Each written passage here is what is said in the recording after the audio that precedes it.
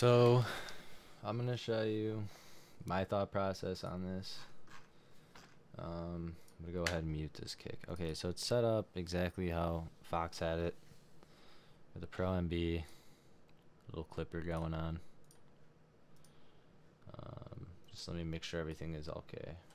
Okay, so I put a phase shifter, so I inverted the polarity on this clipper, and then this one doesn't have that. So you're not gonna hear anything until I start to clip. Then you start to hear the parts that are only clipped. If we do an AB with the kick and the sub, so like something like this, this is together, and then this is only the kick. Wait, this is only the kick. And then with the sub, you do see the waveform gets louder. There is a bit more punch to it, but you're not going into the tonal elements. If you go into the tonal elements of the sub with the clipper, it would sound like this. And you can see all that distortion. That is not okay. You would fuck your mix up really badly. For example, if I'm gonna take the phase shift off, you're gonna see a squared sort of a looking sub,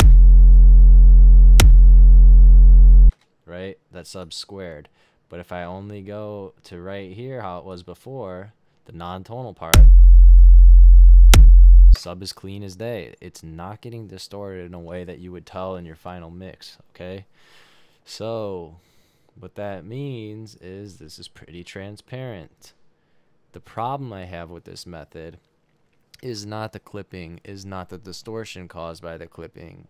That is negligible. You will not hear that in a final mix. It's not real. Like, you know what I'm saying? My problem with it is that completely ducking the volume will sound a lot better, and you're not going to lose that power in your kick like Fox had mentioned. So if I was to go to ducking, it would look like this. And you can see that kick is completely consistent. Yes, it's squared off, but that's what EDM kicks look like. The sub is not getting distorted. Kick's getting clipped, sub really is not.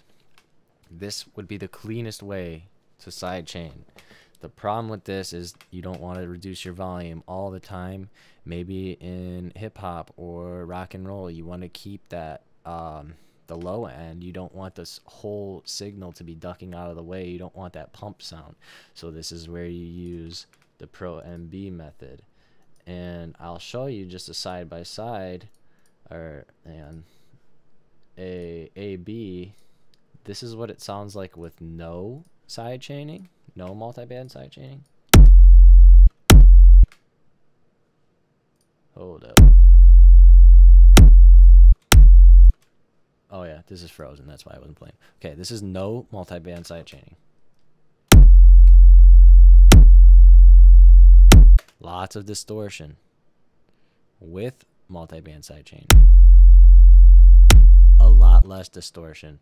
My problem again though, you're losing this part of the kick when you're doing band specific side chaining, and that's a problem with any sort of band specific side chaining.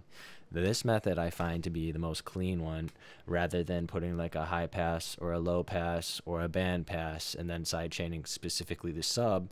You're going to run into an inconsistent kick. The kick is going to be different every time it hits. With this method, the kick is the same every time it hits. It's going to look like this every single time, but it's lacking. And that's where he says you can bust the old kick back in. And let's do that real quick, and you're gonna see it fills up very nice. Okay, we're gonna clip this like it's the last clipper in the mix too. And look, the sub is still not being distorted. The kick looks a lot different. That's a pretty shitty transient in my opinion. Should not look that way. But you can do it to taste, right? And if you really wanted, you could begin to start shaping the kick so it's not that crazy looking transient. And so maybe you fade in or something.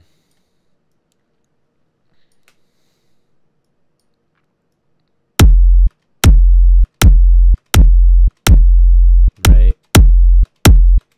And you see where I'm going with that. Like, you could really dial it in to maybe get that flat kickback, similar to how the cleanest ducking sidechain method would be.